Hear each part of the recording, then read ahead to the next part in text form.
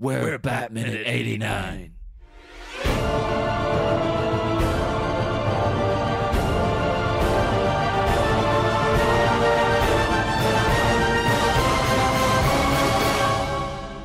Greetings, citizens of Gotham, and welcome once again to Batminute 89, the show that drives right into the gaping maw of Tim Burton's Batman to get to the hidden cave of truth inside. I am one of your hosts, John Parker. I am the other host, Niall McGowan. Hello, Niall. Hello, John. How are you? I'm very excited because I think this may be like, in terms of just like sheer content within a minute, I think this might be like my favorite minute of the whole film. Oh, well, I won't delay any longer. We are joined today by the multi-talented writer, actor, comedian, burlesque performer, Audra Wolfmann. Hello. Hello. And our listeners, you may know Audra from her previous appearance on the Mogwai Minute. I'm the one that did all the dumb Mogwai voices. In the film. Screw you, man. Screw you. No, I just kept torturing, George and Neil with bright light, bright light. Do you have any Batman impressions you want to crack out, or? No, I do Batgirl though. I can do. You do get that in a later film. Yeah, right. Kind of. Yeah. I prefer Batgirl of the original TV show, of course. Yvonne Craig and her high kicks. Yeah. You're not alone. I think that's everybody's favorite. They don't really do a lot with the character after that, do they? Having done that character in a burlesque act and also just like at Comic-Con, I've realized that a lot of people have a thing for her, for that particular Batgirl. Well, anyway, yes, this is minute 71. And the minute starts with, you guessed it, more Batmobile driving. And it ends Spooky with driving. the car entering a mysterious underground lair. Yeah, as I say, like, much like one of the other minutes that I said, like, this, I think this is like my favorite minute of the whole movie. Don't you say that a lot? Yeah, but this is like, there's this one, and then there was the one with, the Joker and the mirror, like that bit. Because, like, the what makes the scene great is the momentum of building up, and then by splitting it into 2 minutes, it's like, oh yeah, if you combine these two, they're great. It's like two together, it's like my favorite scene in the whole movie. But because that one, like, it was in the middle of his laugh, it cut off, and it's like, oh no, you have to get the whole laugh together to get the real effect of how good it is. But It ruined it for you. Yeah, but this one almost stands by itself, but it is because of that way the music, the Danny Elfman descent into mystery. Was building. We get the, him revving, putting his foot down on the accelerator, and there's a real, and then we cut off, unfortunately. But with this one, now we get him zooming around the corner. We got a amazing triumphant blast of the da da da da. It's like, it's really, oh my god, this scene is almost like they kind of realize, like, holy crap, we've got a really cool car and a really great soundtrack. We should just, like, take a minute to be like, look at this. Look at how good this is, But Right, enjoy the epic moment. Yeah. Yeah. It is like just trying to... You can sit and appreciate it, and it's like selling kind of the grandeur of the machine and its environment, isn't it? So you can take it in for once. The movie's slowing down a little. That's good. Well, slowing down by, ironically, the Batmobile speeding up. But yeah. And it's a weird thing, is because, like, I'm not a car guy. Like, I don't care for cars. I can't imagine Tim Burton or Danny Elfman are big kind of car guys either. That they would be like, oh yeah, the pistons and the horsepower and stuff like that. But for some reason, they can deliver a good, like, here's a really cool car zooming around, and you're just like, oh, this is awesome. But yeah, I mean, even for people that don't really get into cars, I think the Batmobile gives everyone a boner. It's just that kind of car. Where would you put this design of the Batmobile? Like, of all the Batmobiles, where would you rate this one, Audra? Is this like top, or you prefer, like you say, like you do the Yvonne Craig Batgirl for a burlesque act, so you might have more of an affinity for the old 60s. Of course I do. Yeah. Basically, I want Batman to be kitschy. I want that car to have fins on it. But this car is perfect for this movie. The art direction is is just flawless in this movie, and everything matches. Yeah. And this car is the perfect car for this particular world. You wouldn't want the, the 60s befinned car gas guzzling down the dark woods here. Oh no, that would look so wrong. I want someone to, Right? create that and upload it to YouTube, please. I have a bit of information though on talking about gas guzzling, because at this point we do get to see quite a nice shot of the old the high powered exhaust thing they've got going here, the flame shooting out of the back. I've got the note that like all gadgets aside from the cocoon on the Batmobile in both movies were fully functional, although the exhaust afterburner could only run for 15 seconds at a time due to the amount of fuel that it consumed. It'd blow up as well, Yes. I'd imagine. Look at the damn thing. Yeah. Jesus. So I mean, like at 15 seconds, I guess like as soon as it turns that corner and it's out of view of us, that's when it just dies. Like it's like we got that one, like that little bit, and that thing just it came to a dead halt right there. But Well, as well, right, looking at that fiery kind of thing coming out of it, shouldn't the car be going faster than it looks like it is? Because it doesn't look like it's going that much faster than a regular car, does it? ruin the scene, John. It's awesome, alright? Like, it's pretty You're ruining quick. it for me. Yeah. It's like, we're going to have to wrap up the podcast again. I keep ruining this damn thing for Niall here. But I do have some other, because we talked about Danny Elfman way back in the early minutes, because that's when it was appropriate to talk about him, when we had credits week and there was nothing else to talk about. Like, hey, here's the music. Are you a Danny Elfman fan, Audra? Like, both of his compositions and potentially Oingo Boingo and beyond, or? Oh, totally. I totally. And like Forbidden Zone and just, all of it. But honestly, like, I know obviously you love the music, but has Danny Elfman ever done better than this music in this scene? This is the best. Yeah, I think he was really onto something here, because this was between, it was like Beetlejuice. I'm not too sure if he did something in between, but like Beetlejuice, which I think is an amazing underrated soundtrack. And then this, and it's like, holy crap, that guy was on fire. And you see interviews with him back at the time saying that my main priority is still Oingo Boingo. The film composition is only an aside. And it's like, Well, what? that didn't last, did it? I was like, I mean, Oingo Boingo is great, but this is something else, man. Come on, you have to dedicate. This is you at half effort. What? He changed his mind quickly there. Right, Because Oingo right. Boingo kind of disappear. Or maybe that was him, like, that was for the band members. They were like, I think Danny's leaving us. And he's like, no, guys, I'm totally still in the Oingo Boingo. Trust me. Totally. Honest. Keeping it real. He's just like, Tim, call me. Just like at the little aside. Like every other director in Hollywood, call me. So, Well, he doesn't have to tour. That's the main upside to doing these scores, isn't it? although, And you get paid a lot more. Yes. Yeah. in talking though about this, incredible score, and I'll never take anything away from it. But much like so many things you find out about things that you love, it's actually kind of lifted from other sources. There's like you can call it an homage, or you can say that it was he ripped it off, or you can say that it's just he lifted it and he's worked it in with his own material. But a lot of people will point out that the main theme, like particularly the opening, sounds very similar to the Bernard Herrmann score for Journey to the Center of the Earth, which is if you listen to them beside each other, it's like, yeah, that's virtually identical. It's Now you're ruining it. no, but that's the thing. And then also, actually, kind of weirdly, appropriately, a lot of people say it sounds very similar to some of the music in The Wolfman from 1941, which was Interesting. done by Charles Previn, Hans J. Salter, and Frank Skinner.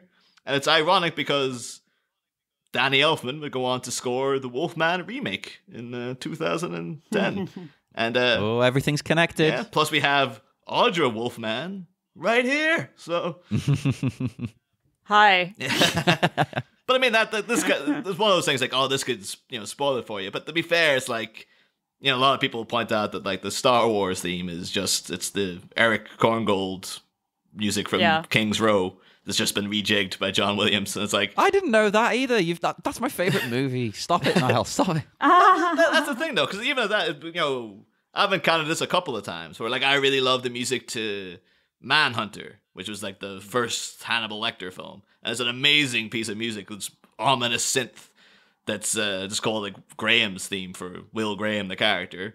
And then someone just once said, yeah, that's the keyboard from the end of Comfortably Numb. It's the same exact thing. And if you listen to it, it's like, yeah, it totally is. But much, same with that, as with Star Wars, as with this, the rip-off or homage of whatever you want to call it is better. It sounds better to me than the original thing. So I'm like, well, I don't care where you got it from. It's good. Plus the context helps, because when you're hearing that piece, you're thinking of that movie. And it puts images in your mind and things. Unless I'm just insane and I picture things like that. Yeah.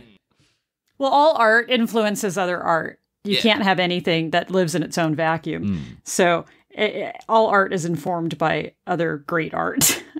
So I don't mind it at all. Yeah. Well, what the phrase is something like, every great artist steals or something like that. There's some famous quote that's like, along those lines, basically, anyway. But that's not, in no way am I trying to take away from Danny Elfman here. I'm just saying this is a thing that people have pointed out. And particularly with the Journey to the Center of the Earth one, that is very much like, it does sound incredibly similar. The Wolfman one is not so much, but at the same time, I could take that more as something, because that would almost be like, well, Tim Burton was obviously very influenced by the old Hammer horror films and stuff like that. Oh, yeah. And, the Wolfman's like, the duality of man tale. If he turns into a monster, and Batman's the duality of man, because both characters turn into, different, both have dual identities and whatnot.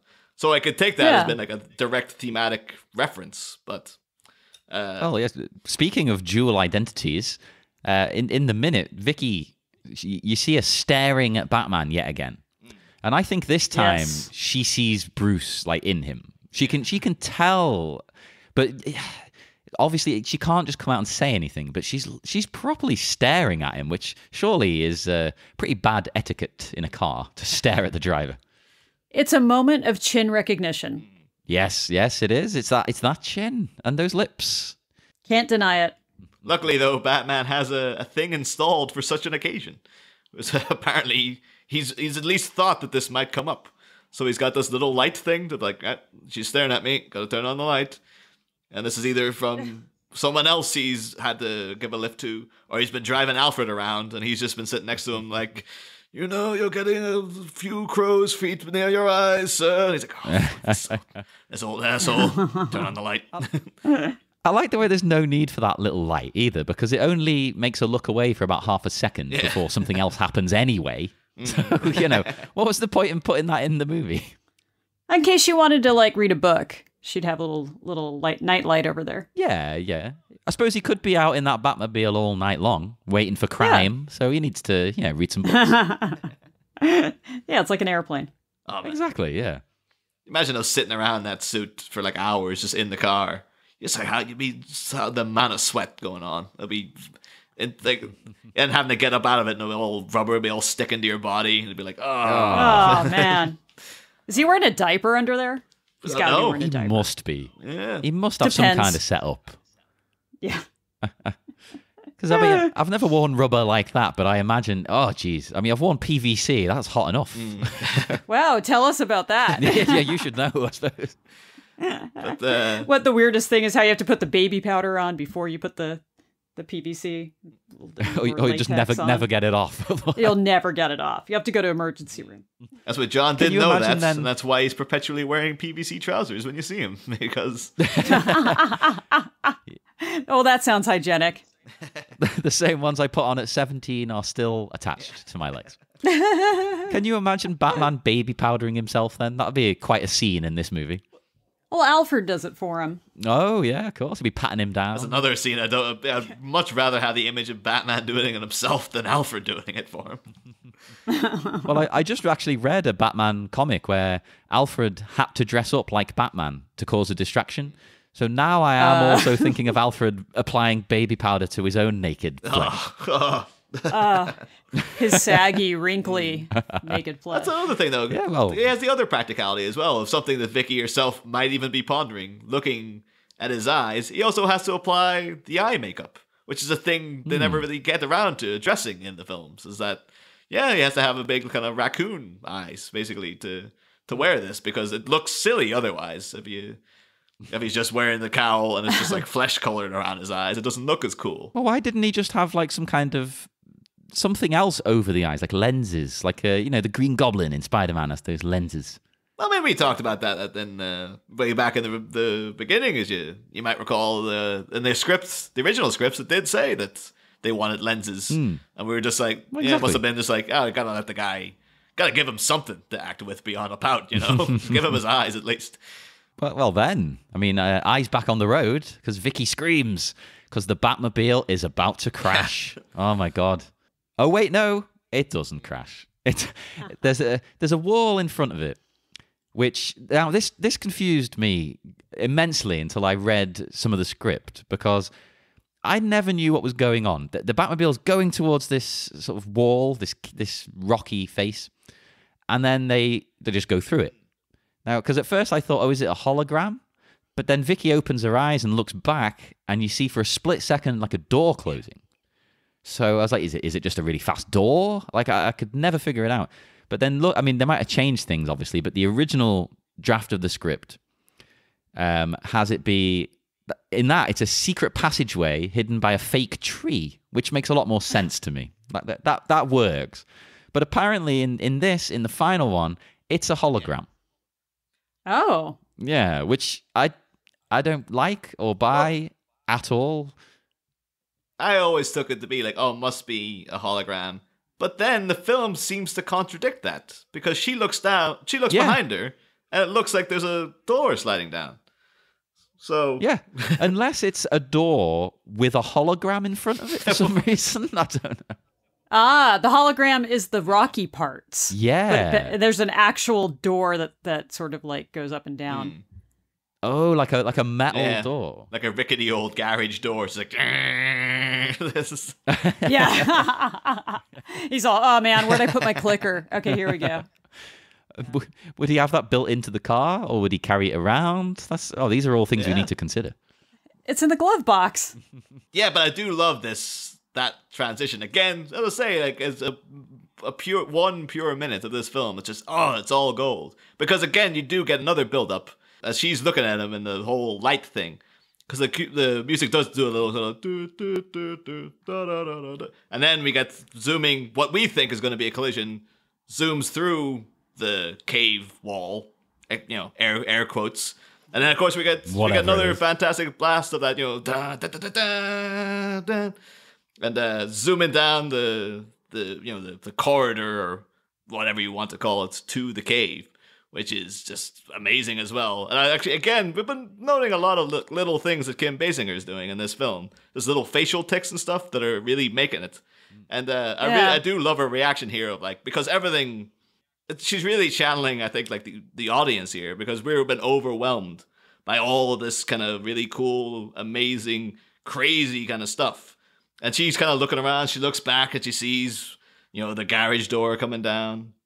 And she's seeing the thing zooming. And she's kind of looking at him. And then she has a little bit of this, like, just kind of shakes her head and just puts her head in her hands with a real, like, this is fucking nuts. It's just really, like, it really is like, yeah, I can understand. In that situation, you would be like, whew, this is a lot to take in, So. Yeah, I think that's more realistic than if she was just like, oh my God, and like in wonderment at everything happening. In reality, you would just be like, kill me now. I've had enough. Yeah. It's nice because we're experiencing it through her. And I feel like a lot of these scenes, it's kind of like to have that ambassador where you're like, yeah, I'd be weirded out too. And so you identify with her. Yeah, definitely. And as you said in the last minute, I mean, she still doesn't really know where he's taken her. So she wouldn't be that amazed and like, whoa, isn't this cool? Because like at the same time, in the back of her mind, she still doesn't know what's going to happen when they arrive wherever they're going. It's a possible abduction. So she's not going to be in a world of wonder. Yeah. Like, I do this would be like, this is the most elaborate, just going to bury me in a hole in the woods I've ever experienced in my life. So Exactly. It's going to be one deluxe hole. Well, my favourite band, Public Image Limited, have a song, Pop Tones, which is about an abduction that gets taken to the woods and someone thrown into a hole. So there you go. It's making me think of that song. Everyone listen to that. Pop Tones. That's my recommendation for this episode. Just do a fan edit where you just cut the scene to that song. There you go. I don't want to tempt the legal team of Johnny Rotten. So, yeah. I won't be playing. Yeah, he'll come over to your house and talk. Yeah, well, that would be cool, stop. actually. Yeah, come over. In looking at this, though, I was like, oh, but because this is the hologram entrance. If we're taking it at that, is like one of the many entrances we see that the Batmobile is able to get into the cave via. And like throughout the years, we've also seen, of course, in the '60s show, it was just a hole in a wall and had a little sign that flopped down when they were coming and stuff. And in the Nolan films, it's like a waterfall's holding it. And one of the things I will say for the hologram thing again was referencing The Dark Knight Returns. I think that's where they swiped that idea from. And but one thing I will say for Batman versus Superman is I really like the Batcave entrance in that. It's because it's like it's in the lake. It's like a little thing comes up out of the lake and he zooms up a little ramp and just lands the Batmobile on that and zooms down again. It's like, oh, that's a nifty little, it's a very computer game looking kind of thing. I think I might have even been in an advert for Arkham Knight. They actually had the same thing, so maybe that's where they took it from. But just the other entrances to the Batcave that I appreciated. I did note because I was trying to see like where is this anyway? Where was this shooting? And I couldn't really find these particular roads. But I did note that apparently where they shot the 66 show was in Bronson Canyon, which apparently is a very famous location to shoot in the U.S. Yeah, you can go check out the caves through there. Oh, you can just walk right through. Oh, have you been? Or I haven't been, but a lot of friends have been. One of these days, I'm going to get there. Oh, cool. We'll do a special report. That'll be a special episode coming soon. No. Yeah. I mean, if you go, you have to wear the Batgirl outfit as well. That's the thing. So. Well, sure. You guys are going to come visit, right? And then we'll all go out there in ridiculous costumes. Oh, of course. I mean, we make so much money from doing podcasts. We can just fly out at a moment's notice. It's fine. Oh, yeah. All your sponsors want you to go. Yeah. All one of them. No, there's not even one. If you want to sponsor the show, get in touch. Yeah, I'll sponsor it. How many doll hairs do you need? No, but if we just start saying we're sponsored by Squarespace, maybe they'll just give us a free site after a while or something. Yeah, after a while, they will be like, oh, you know what I really need to lie down on is a Casper mattress. Yes. But I just had a quick note of other things that were filmed in Bronson Canyon, because there's a couple of cool things. Like Star Trek, right? Yep, Star Trek 6 was filmed there. Which one's 6? I'm trying to... After 4, I stopped paying attention. It's the last one of the old crew. Okay, yeah. If I remember rightly, it's better than 5. Yeah. Okay. Yeah. And then beyond that, appropriately, I guess, would be Zorro Rides Again, because Batman, Zorro, they're all little connections. Atom Man versus Superman. Atom Man. Yeah. That's rubbish. The Return of Dracula. Which is like, you can't get rid of this guy. He just keeps coming back. Well, it just keeps coming back to life. Teenage Caveman, which is, I ticked that because our friend and former guest of the show, Ash, he's in a band called Zombina and the Skeletons, and they have a song called Teenage Caveman. So yes, that's it's got a video as well, so go check that out on YouTube. Yeah. And then Flesh Gordon, that was used. Lol, Wow. my partner Lauren, she was in the shop once trying to buy Flash Gordon, and she accidentally picked up Flesh Gordon, which is a very very different film, and I think she almost bought it. I never like, wait a minute. And then just notably for us, the Scorpion King was also filmed there, which is it's got The Rock in it, so right on. It's okay. Then, it's better than the Mummy 2. And then Twin Peaks also filmed. Yeah, I'm assuming it's Owl Cave is that. So I guess Owl Cave is technically the 1960s Batcave. I think that's what we can. Oh my god, that's blown my mind. I'm never gonna be able to watch Twin Peaks the same again. Yeah, but yeah. So nice little bit of trivia for you all there. Oh yeah, crazy. I mean, in the actual minute, I mean, I don't have any cool stuff like that, but I just love the shot of it pulling up the Batmobile and on that weird little circular, I don't know what you want to call it, little parking spot he's made for it there. It's just, it holds on the car, so you can go, damn, that's a cool car. Yeah. And the angle and everything, it's, the way it's put in the frame, it's just deliberately to make you admire this machine they've made. Yeah, a bit of a car pedestal that he parks on. Yeah, it's almost like, Batman's trying to display it, but he has nobody to come into the Batcave to look at it. Maybe that's why he's brought Vicki. He's just like, I want to show you how cool this thing looks. Of course. It's a bit like a cake stand. Weirdos who have a cake on a stand. Like, look at this cake. It's going to be like, this is, again, he's got the CD player with the little bat symbol carved on. He's like, I'll just try to angle myself so she sees that and be like, check out that, it's all about branding. It is. He knows what he's doing, and it's echoed with the Joker. Again, he's not in this minute, but Joker is all about the branding. He brands absolutely overnight. He's got Joker everything. And not just beauty products. No. Oh, they should legitimately do Joker beauty products. I'm sure they've probably done maybe a lipstick or something, but they should do everything. Yeah, nice green hair dye. Oh, that'd be great. A line of purple suits. I would wear that in a heartbeat. I'd be in a purple suit. I think, though, with, we don't really have Hot Topic over in the UK, but I remember people... I'm sorry. But I heard people on the internet when Suicide Squad came out saying there was Joker hair dye and Harley hair dye and stuff like that. So I guess they did. Oy. They tried to do that. It just happened to be with a terrible Joker. So it's and a pretty bad movie. Oh, I've probably alienated some of the listeners. I don't care. Oh, it's all right.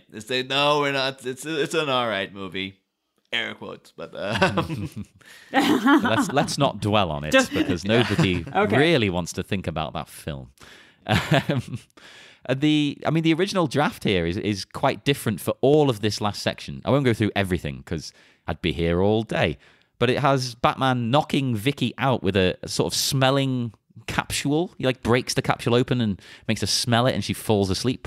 Which again is even creepier than what we've already been discussing. That's he knocks her out, and then while trying to secretly take her back to the Batcave, the Batmobile, when he's going to throw her in, it gets towed by the cops, or at least they try and tow it away, which is just bizarre. I mean, I do like that gag. That's kind of funny. I can see why they cut it, though, because it completely ruined the pacing of the escape, wouldn't it? And then the grandeur of the car zooming off and things. Oh, yeah, and then he's got to go down to the tow place and pay $300 to get it out.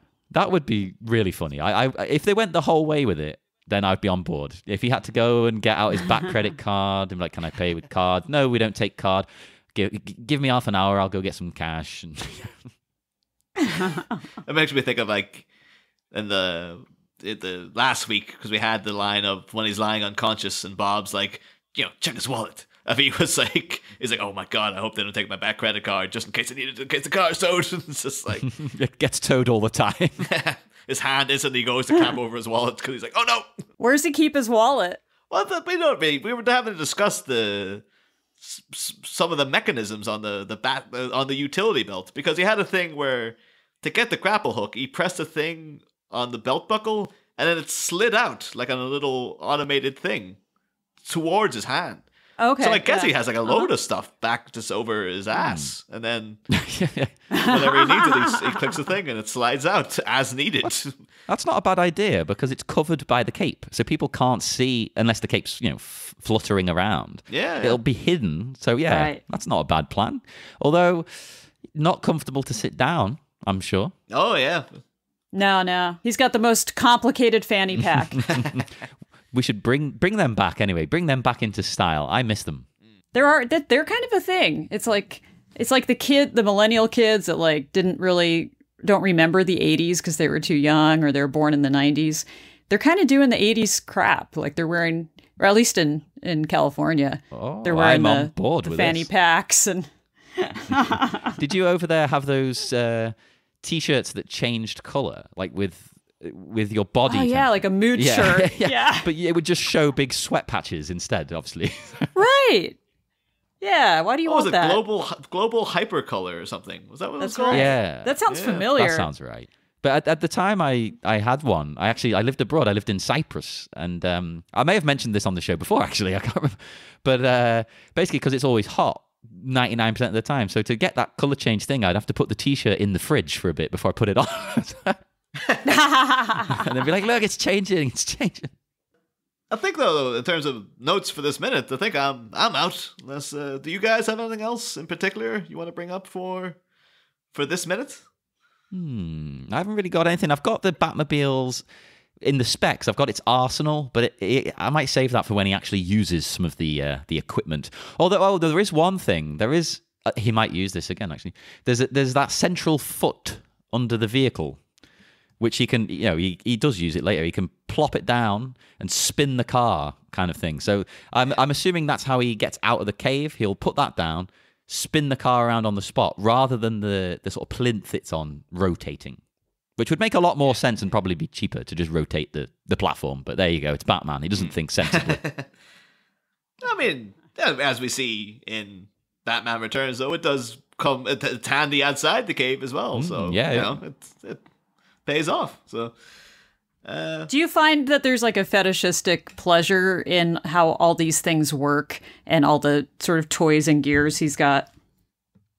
What do you mean? Just like or is this too personal? Well, I don't like to speak about that on air. What you mean, just in terms of like working out, like, oh, that's what that's for. Like that's exactly, yeah. I mean, I did get a little because it was actually one I was thinking, as he's coming into the cave, the little light thing. What that was purely just to do, just to shine in people's eyes for when they're looking at him. But when you yourself mentioned that, like, oh, it's probably like a little light so he can see if he's reading something. I was like, yeah, that's totally what it's for as well. Like, it's an adjustable little light. I think it is to blind people because of the angle it's at. It's in case he needs to bring someone in the car. Like, if he needs, like, Gordon or someone. I mean, it serves two purposes, though. Maybe he can flip up, or maybe he can stick his hand up and, like, adjust it. Well, he can write his checks to go and get his car out of the impound lot. That's right. $300. Do they take bat check? I'm not sure. Do people even take checks these days? I don't see them. I don't even think I have a checkbook. Yeah, probably not. I think the only thing people do with the checks these days is like pay their rent. Maybe. Yeah, I don't even do that. I just directly wire it to the landlord. Although I may be moving into my own house, which we'll cut this from the show. So it may finally. And here's my be bank going account well. number. Well, congratulations.